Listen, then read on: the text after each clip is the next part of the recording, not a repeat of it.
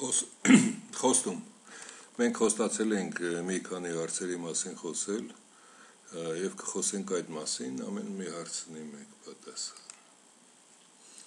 Իրական հայոց աստվածների դրոշը մենք ընդունում ենք, որ իրական աստվածների եւ հայոց դրոշը պետք է լինի սա, դաշնակները լինելով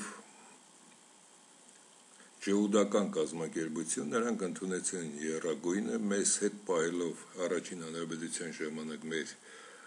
արմատներից, որը Լևոնը այդ գործակալը նույնպես ընդունեց այդ դրոշը, բայց իրականում, եթե մենք ուզում ենք մեր ակոնքներին եւ մեր գաղափարախոսությունը ունենանք, գաղափարախոսությունը հենց պետք է սկսենք մեր դրոշից։ Ինչ է նշանակում հայ աստվածների եւ հայ արքաների այս դրոշը։ Սա նշանակում է, որ ընդունվել է ամենահզոր կենդանին, որը ոգով ամենից ուժեղն է, նրա բերանը բաց է, պատրաստ է ցանկացած հարձակման եւ ճանկերը նույնպես,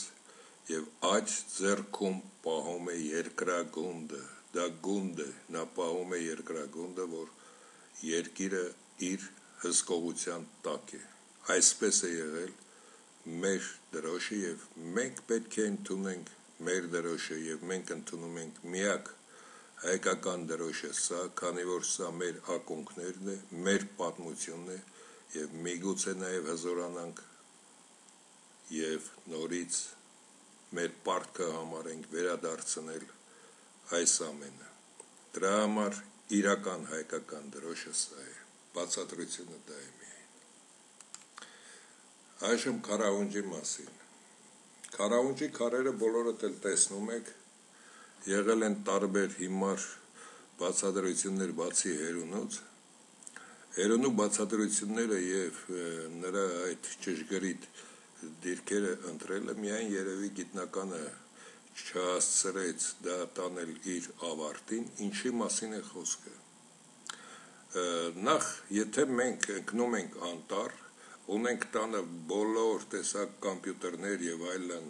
հեռախոսներ, նոր հեռախոսներ եւ այլն հնարավորություն, բայց այնտեղ չկա որևէ հնարավորություն,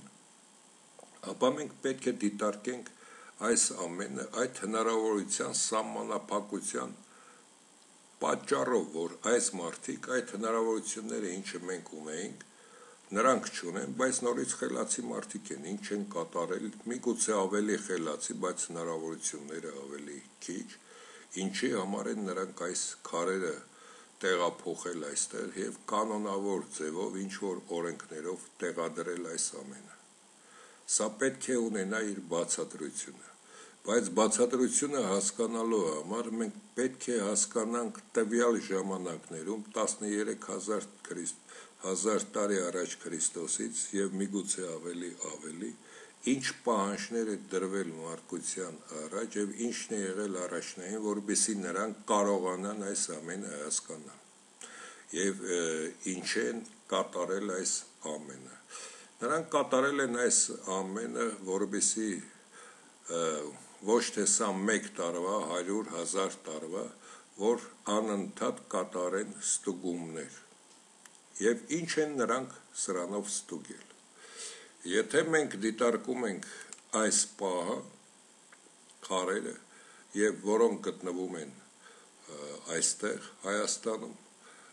ապա նրանք ինչ ֆունկցիա պետք է կատարեն եւ տիեզերքի եւ աստղերի հետ ինչ կապ ունեն։ Մենք ասում ենք աստղադիտարան, չհասկանալով այստեղ մի բան։ Այո, իրականում դա աստղադիտարան է։ Եվ այս մեծ անցքերով ինչպես էին նրանք դիտելու աստղերը, եթե քարերի վրա կա տեղ, որտեղ մարդը հենվում նստում է եւ բռնելով քարից դիտում, ինչպես են նրանք դիտելու աստղ, քանի որ ցանկացած աստղ կարող էր շարժվել։ Մի երկու ոչ գիտնականներ ինչ որ հայտարարություն ունեն YouTube-ում, որ սրանք քարերը տեղափոխելու համար է միայն եղել, այդ մարդու զգուշացնենք, որ քարերը այդպիսով չեն տեղափոխում, պետք է սովորել նյութերի դիմադրողականությունը եւ քարերը ձգելով չեն կարող աշխատել, նրանք անմիջապես քարերը ուլ կգային։ Եվ երկրորդը, որ ինչ որ անասուններ են կապել, անցք է արված անասուններ կապելու համար, եւ այդ անասուններին կապելու համար այդ անասունին ասենք, որ նման քարեր, նման կարգով չէին տեղափոխի եւ տեղադրեին քարաունջում։ Եվ այստեղ ինչ են նրանք ցանկացել անել։ Մոռացա այստեղ նշել, որ Պարիս հերունու բոլոր այդ տվյալները վերցնելով մեր մարդկանցից մեկը 20 տարեկան այս երեխան, որը մի քանի տվյալներ ավելացնելով դրան գտել է սրա պատասխանը։ Եվ ինչի մասին են խոսում զորած քարերը։ Նրանք խոսում են տիեզերական այս 3 մարմինների մասին։ Թե ինչպես են նրանք դասավորված միմյանց նկատմամբ եւ ինչ շարժումներ են կատարում, որը նաեւ անհրաժեշտ է մարդկությանը եւ Հայաստանին եւ ինչպիսի կառուցվածք նրանք ունեն։ Դրանով նա ապացուցում է, որ բոլորը գնդաձև մարմիններ են, 3-ն էլ։ Այսինքն մենք գտնվում ենք գնդի վրա, բացի մինչև դա, որ մեր դրոշը ավելի հին պատմություն ունի, հայերը հասկացել են, որ երկրագունդը կլոր է եւ հենց այդ դրոշով նշվում է, որ հայերը գիտեին, որ երկրագունդը հարթ մակերևույթ չէ, ինչպես քրիստոնեությունը մինչև 10-րդ դարը իր գրքերում գրում էր, որ փղերի կամ հрьяաների վրա, փղերի կամ կրյաների վրա է երկիրը գտնվում, այդ հիմարությունը։ Եվ ինչն են նրանք սրանով ուսումնասիրել։ Դիտարկենք այս ամենը, որպեսզի հասկանանք։ Դա խերոնին տալիս է, որ միջօրականում ենք մենք գտնվում, այդ քարերը միանգամից խոսում են դրա մասին։ Այսինքն նրանք իմացել են, որ երկրագունդը կլոր է եւ մենք Հայաստանը որտեղ է գտնվում։ Երկրորդը մեր երիտասարդի կատարած փորձերը եւ քարերի դիրքը ուսումնասիրելով համոզվեցինք նաև նրանում, որ նրանք հասկացել են, որ երկրի առանցքը թեք է։ Սա նույնպես շատ մեծ հայտնագործություն է եղել այդ ժամանակներում։ Բացի դա նրանք հասկացել են նաև մեր նախնիները, որ եթե արևը գտնվում է այստեղ, մենք այստեղ ենք, ապա պետք է լինի ձմեռ։ Եթե արևը գտնվում է այստեղ, այսինքն մենք ենք անցնում երկրագունդ արևի այս կողմը եւ երկրի առանցքը անշարժ նա միայն տեղափոխվում է, պետք է լինի ամառ։ Այդ ամենը խոսում են զորած քարերը։ Մենք դրա բացատրություն չենք տալիս, դա այդ երեխայինն է։ Բացի դա, այժմ Հայաստանում 2015 թվականի մայիսի 16-ն է, մենք չենք համաձայնվում Հայաստան ժամանել եւ սա ասել այս ամենը։ Երբ որ Հայաստանում լինի իրոք այն կառավարությունը, որը կառուցված կլինի հայերից եւ հայանպաստ, այդ դեպքում մենք անպայման այս ամենը կլուսաբանենք եւ կվերադառնանք Հայաստան։ Ինչ են խոսում քարերից 4-ը եւ 16 քարեր դրանց հետ միասին, որ Գարոնից մինչև Աշուն ավելի երկար ժամանակաշրջան է, քան Աշունից մինչև Գարուն։ Եվ քարերից մի մասի սուր ծայր ունեցողների դիրքը դիտարկելուց հետո համոզվեցինք նաև նրանում, որ այս քարերը դիտել են նաև աստղերին եւ կապ է հաստատվել արև երկիր լուսին աստղի հետ կապը, որից քարերի մի մասը տալիս են նաև այն բացատրությունը, որ երկրի շարժման արևի շուրջը այդ մակերևույթը ունի անկյուն, այսինքն եթե մենք վերցնում ենք արևի առանցքը եւ նրան ուղղահայաց հարթություն ենք տանում որևէ, որը սա է, ապա երկրագունդը այդ հարթությունով չի պտտվում եւ նա ունի շեղում։ Եվ հենց այդ պատճառով նրանք գտել են նաեւ, որ գարնանից աշուն ավելի երկար է տևում, քան աշնանից գարուն, որը ապիհելի, պերիհելի, դրա մասին են նաեւ խոսում, էքսցենտրիկ է պտտվում մեր երկրագունդը արևի շուրջը։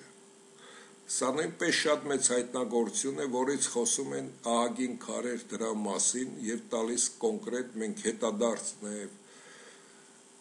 կապի միջոցով հետ ենք վերադարձրել որոշ ժամանակ եւ գտել, որ կոնկրետ նայում են աստղերի եւ դա տալիս է նաեւ, որ երկրագնդի փուլերը արևի շուրջը ինչպես է պտտում, որը ստացվում է էլիպս։ Նրանք այդ ամենը հասկացել են եւ նաեւ մեզ է հարկավոր այդ ամենը։ Նույնն այստեղ լուսնի մասին, ինչպես այս երևույթը, նաեւ այս երևույթը տեղի ունենում երկիր լուսին պտույտի ընթացքում եւ կարողացել են հաշվել, որ լուսինը երկրագնդի շուրջ բոլորը պտտվում է 27.3 օրում։ Դա նույնպես ապացուցում են քարերը։ Տարբեր ազգեր, ցեղեր, մինչև Քրիստոսը եւ Քրիստոսից հետո դեռ ահագին ժամանակ ընդունում էին այս տարին, լուսատարին ընդունում էին 1 տարի, բայց հայերը սրանից դեռ 40,000 տարի առաջ նրանք ունեցել են այս ամենը, որ իրական տարին 365 ամբողջ 25 օր է եւ դա խոսում են քարերի մի մասը, որոնց մասին մենք դեռ չենք ասում, միայն ասում ենք զորած քարերը ինչի մասին են եւ ինչեր են ապացուցել։ Կա մի չինացի գիտնական, որը ազգությամբ հայ է, բայց չինական անուն ազգանունով եւ դարերով Չինաստանում է ապրել, ունի նաեւ մի կավե գիրք, ոչ թե գիրք, մեկ էջ, որի վրա նա ասում է, որ հայկական օրացույցը ունեցել է 27 մեծ դար։ Մենք դրա մասնագետներ չունենք եւ միայն նրա ասածը կրկնում ենք, սա մեզ համար հիմք չի, սա զորած քարերի հետ կապ չունի, բայց հայերը կարողացել են 2,700,000 տարի հաշվել, սա այս գիտնականը մեջ ընկավ այն ժամանակ, երբ որ մենք ասացինք, որ երկիր մոլորակում մարկությունը մոտ 3 միլիոն տարի է, սա միայն ինֆորմացիայի կարգով ենք ներկայացնում, բայց զորած քարերը խոսում են կոնկրետ այս թվի մասին, որ հայերը ունեցել են իրական օրացույցը, կարողացել են հաշվել, զորած քարերը խոսում են, որ երկրի շարժման առանց արևի շուրջը նույնպես թեքված է եղել, բացի դա, որ երկրագունդը չի պտտվում շրջանագծով արեգակի շուրջը, այլ էլիպսով, այս ամենը զորած քարերը խոսում են, նույնը խոսում են նաև երկիր լուսին կապի մասին, նաև զորած քարերը խոսում են, որ երկիրն է պտտվել արևի շուրջը, միևնույն ժամանակ երկիր լուսին պտտվել են արևի շուրջը եւ լուսինը միաժամանակ պտտվել է երկրի շուրջը եւ նրանք տվել են նաև խավարումները, ինչի է դա տեղի ունենում եւ ինչն է պատճառը, այսինքն պատճառները նաև այս անկյունները եւ երբ է տեղի ունենում խավարում, լրիվ խավարում եւ մասնակի խավարումներ։ Այս ամենը զորած քարերը այս ամենի մասին խոսում են եւ այդ ժամանակներում մենք պետք է չփնտրեինք այլ պատասխան, թե որ աստղին են դիտել, ինչ են ասել եւ եթե չէ, ուրեմն սրանք ստից մտից դրված բաներ են։ Ոչ։ Հայերը տվյալ ժամանակահունչով են գնացել եւ հասկանալով եւ նույնիսկ մեզ մինչ օրս հասած տեղեկություններով, որ այս կապը ինչպես է եւ որ այս կապը բացի դա, որ երկրի առանցքը թեք է, դրա համար մենք ունենք տարվա 4 եղանակները, բացի դա տարին պետք է լինի այսքան, նույնիսկ աստղերով օրի չափն են կոնկրետ որոշում, դա նույնպես կա այնտեղ, եւ որ երկիրը պատտվել է էքսցենտրիկ գարոնից մինչև աշուն ավելի մեծ է, այս բոլոր տվյալները, որոնք մենք ունենք, բացի դա անհրաժեշտ բոլոր տվյալները, ապա նրանք այդ անհրաժեշտ բոլոր տվյալները այդ երեք մարմինների կապի տվել են։ Սա է պատասխանը, թե ինչու է այդպես տեղի ունեցել։ Հարց է եղել նաև, որ խոսենք ճոճողսյան մասին առայժմ չենք խոսի, միայն կասենք, որ ճոճողսյան բարձրությունը պետք է լինի 815 սանտիմետր եւ գլխի այս խաչը չի եղել ընդհանրապես, գլխի եղել է այսպիսի կոնաձև մարմին։ Բացի դա, Տաթևի վանքից կոնկրետ, միգուցե մի քիչ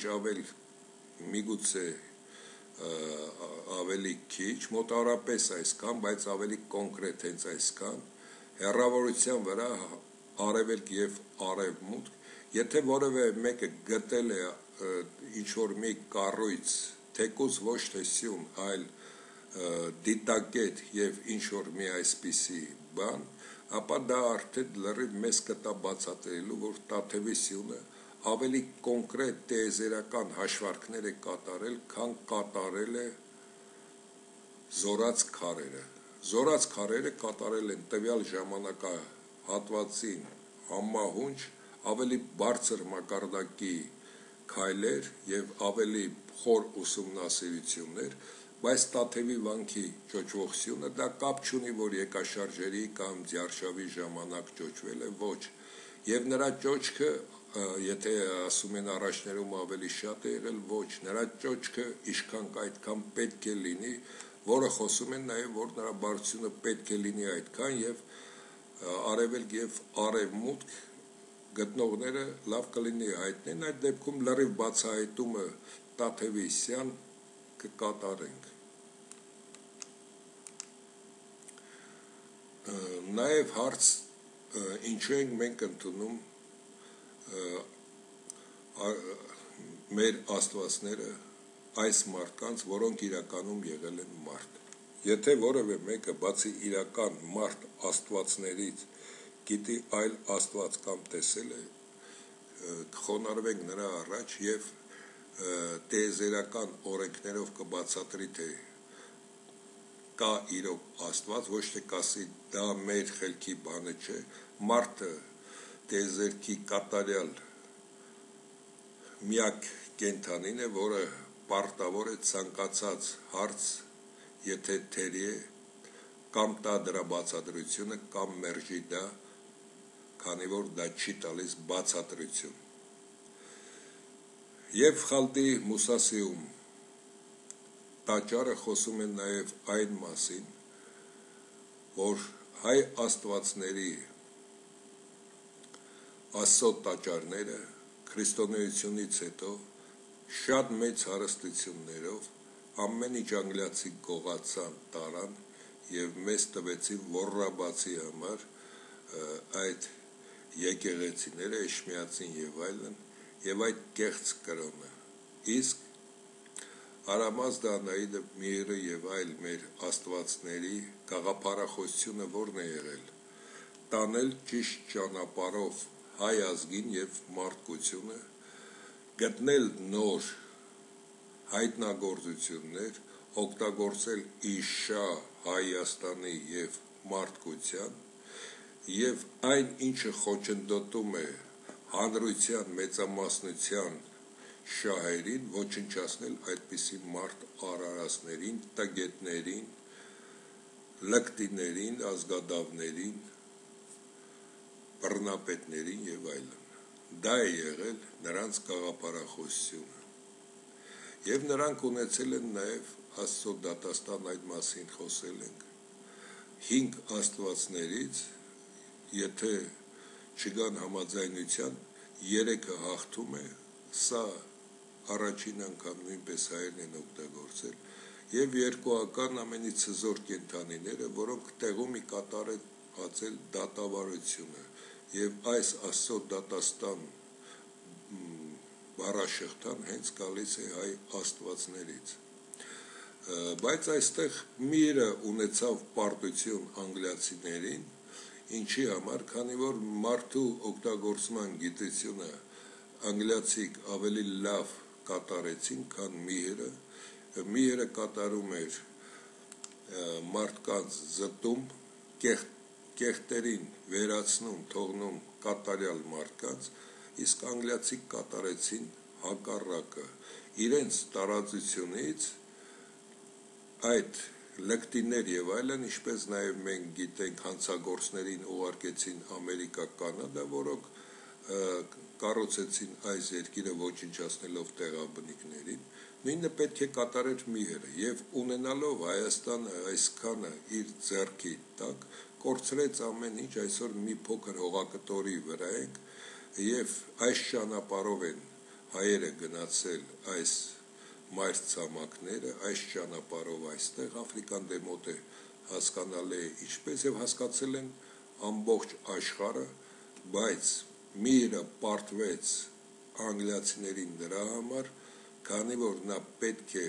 նման սրիկա մարդկանց ուղարկել այլ մասեր կառավարելու, քանի որ նա